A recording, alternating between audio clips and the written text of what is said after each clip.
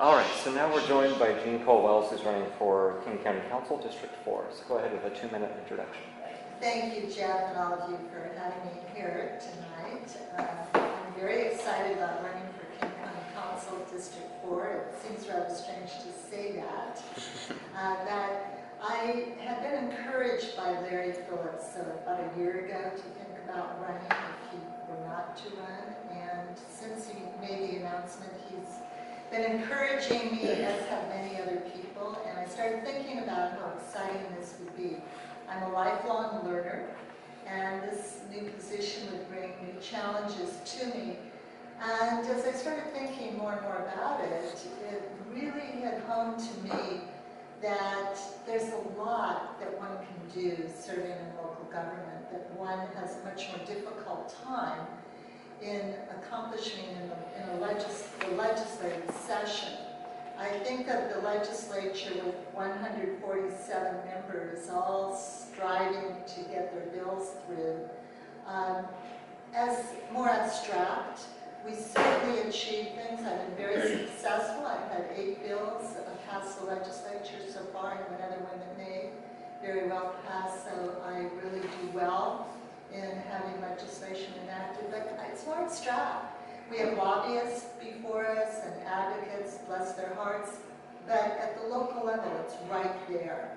It's not as abstract, it's more concrete. You see people who have needs with regard to finding affordable housing and finding a home, mental health issues with racial disproportionality in the juvenile justice system. There are all sorts of policy issues that I will find very fascinating and continuing in my traditions, but at the local level. So I'm very excited about running. Great. So now we have our 4 prepared questions. These are 2-minute answers, and I think we're starting with Elizabeth, number 1. What are your goals for regional transportation, and how do you plan to work with other jurisdictions to achieve those goals? My goals or objectives for regional transportation and transit are to further the mobility for our citizens and be able to do that in a multimodal way. We do need improvements in our infrastructure, certainly. We know that with our bridges and even our highways, as well as the rural roads. But we also need more multimodal measures so that pedestrians can get around more easily, more safely, certainly bicyclists as well, which we are making improvements in. We need a lot more transit.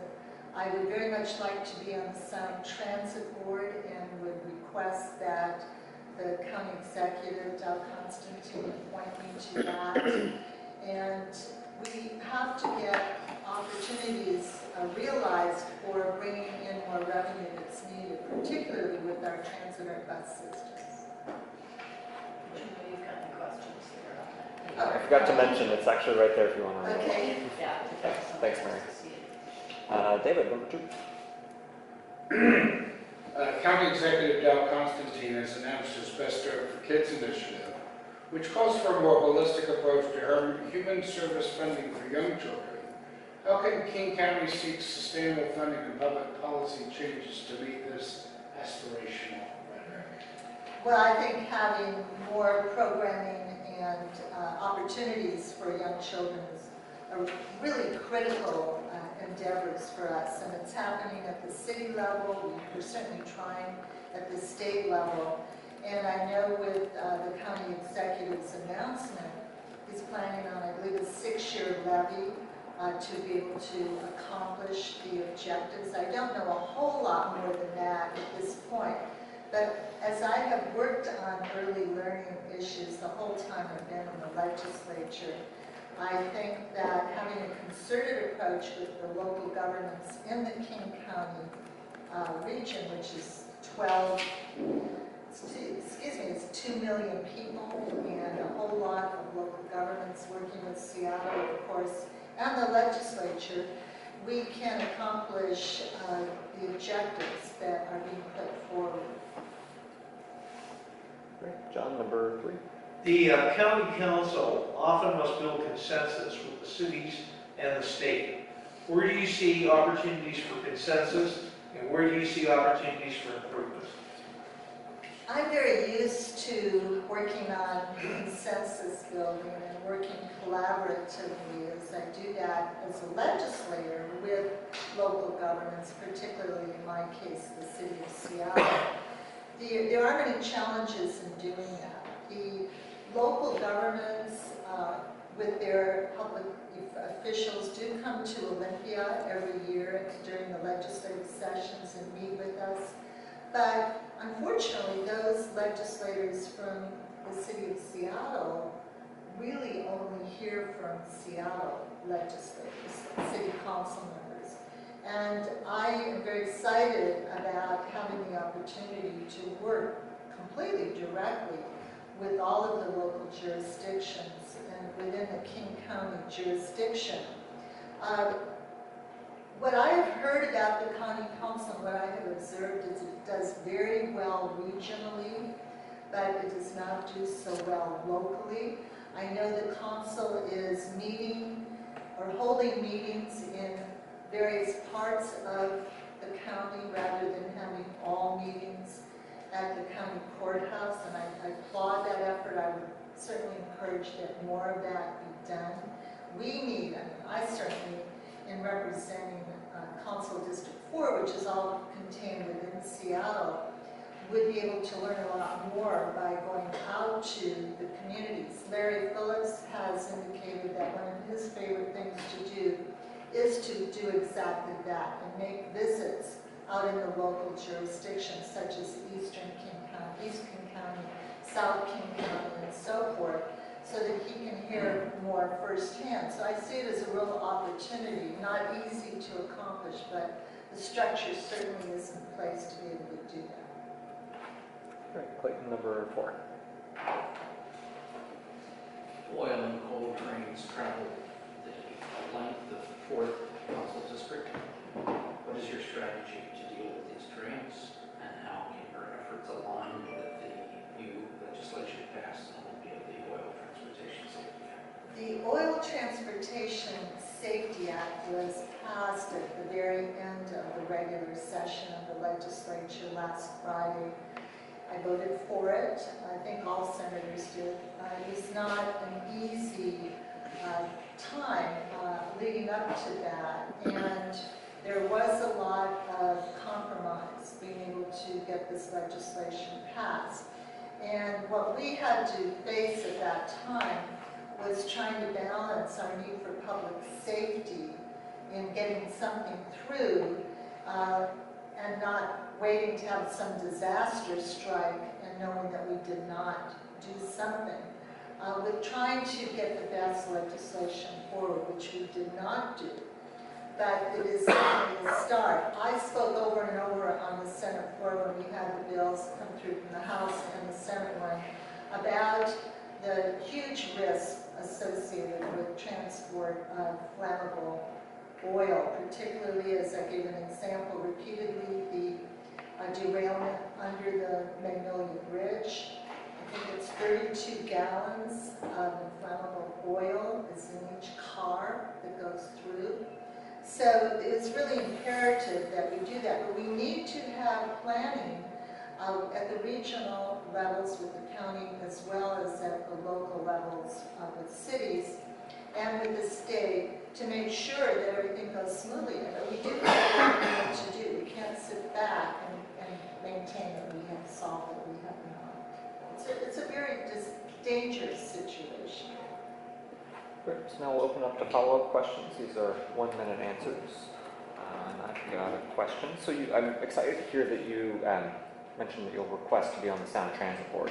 So I'm curious if you go into more detail about what your sort of vision for Sound Transit would be, and specifically Sound Transit 3 next year is seeking authority from the legislature right now. Sort of, you're straddling the two right now as a candidate, so I'm curious if you could speak to that as a policymaker. We definitely are, and I'm not serving on the Transportation Committee. I haven't for a long time. I'm on the Senate Ways and Means Committee instead. But I believe that we need to make the full authorization for Sound Transit of $15 billion, which is in the House proposal instead of the $12 billion that is in the Senate proposal.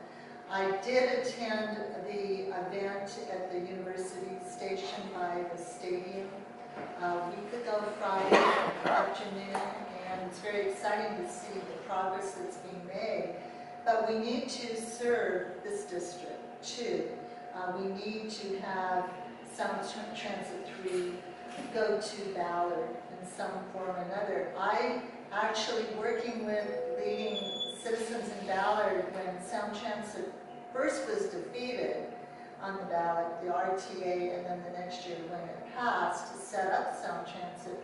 I was the co-convener of 21 local jurisdictions to work on this, and I think because of that, Ballard supported the RTA that started Sound Transit.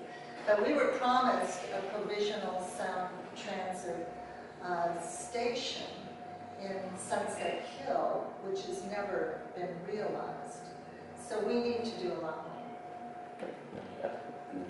Jeanne? I'm going to ask a follow-up along the same lines if you're on the time cards. One of the challenges with ST3 is that we're going to be fighting for transit in Ballard, but also in West Seattle.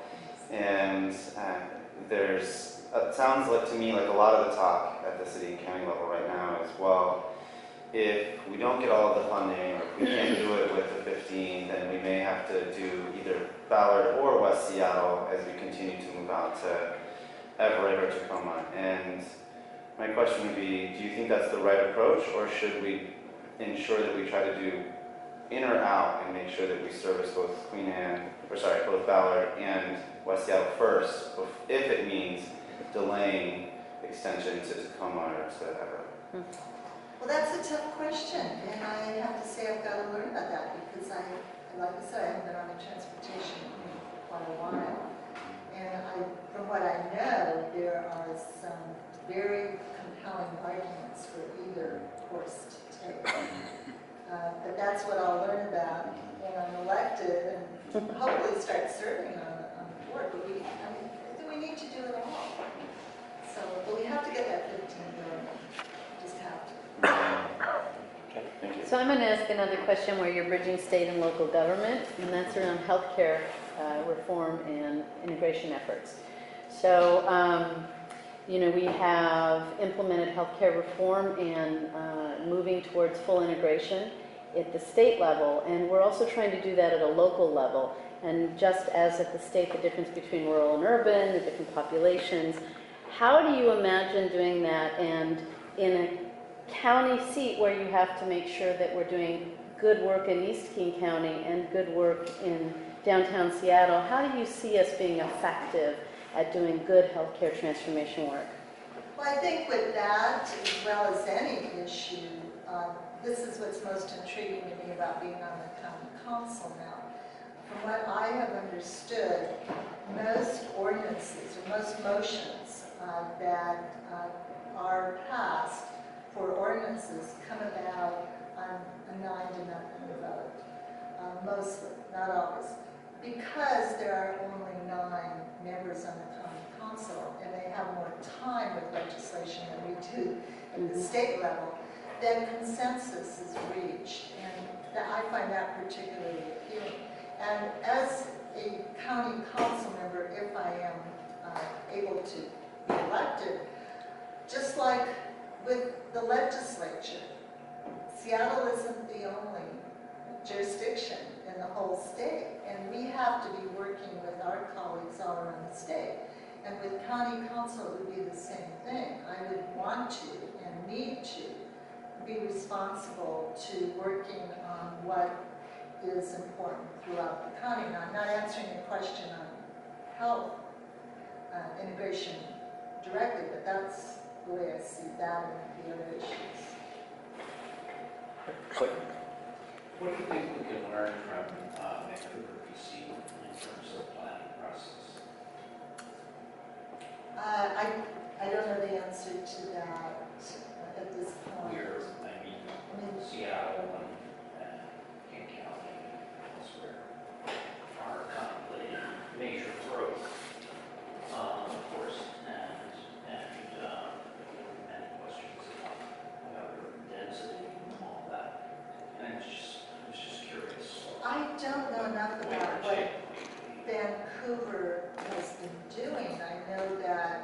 visited there, it seems to be mapped out very well.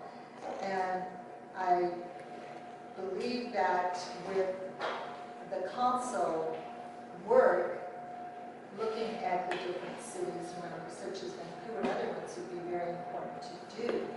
But that's not an area that I have worked on myself to be sufficiently articulate. Sorry. I've got another one, and this is a total softball, but now that you've been in the legislature for over 20 years, and if elected to county council, you'll no longer be a state senator. I'm curious, what is the thing that you're most proud of from your service in the legislature? Or what are a few things that you'd be most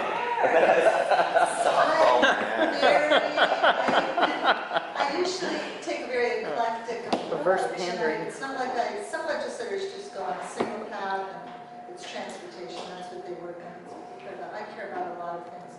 I think overall, more broadly, I would be most proud on what I've accomplished in improving the safety and well-being of children and vulnerable adults. Children who are trafficked, adults who are trafficked, child sexual abuse overall, making sure schools actually are safer for kids, all of our institutions, and that covers a broad area. That would be it. Great. Evan, last question. I'm going to ask a question that I'm sure Liz would ask if she was here. The county has been a major participant in the LEAD program down in Skyway as part of the original pilot. In Seattle, we're talking about ways to expand LEAD to other parts of the city, to Aurora, perhaps, right? And I'm wondering if you could talk a little bit about how you see, or where you might see opportunities beyond just Skyway or with the Metro Police in terms of the county participating and expanding on what appears to be a very successful program thus far. I would likely work on, with the Seattle Police Department, but the other departments, the Peake County Sheriff's Department, the whole juvenile justice system and all of that, to see where else we could have some pilot programs. Of course, funding is going to be an issue. As I understand it, there is a lot of savings with that and very effective outcomes. But I would have to dig in and find out more about that too. Cool. Thank you. Great. So we're about out of time. If you want to take 30 seconds for a closing statement. Sure. There are most of the issues I work on, I'll be able to work on in the King County Council. The only one that would sadden me for leaving behind in the legislature would be higher education. And I'm sure I can find some way to work on that. But just about everything else, including marijuana, medical marijuana reform, I think there's going to be a lot of shifting to the local communities, the counties and cities for that. But certainly juvenile justice and racial disproportionality and affordable housing, and the issues are all there right for me. I have had the experience of legislating and being able to work collaboratively, so I really can get there right away. Plus we need more diversity. There are only 2 women on the county council, and they're both Republican women. So this seems amazing to me. But thank you very much. Great. Thanks, Jeanne. Thanks.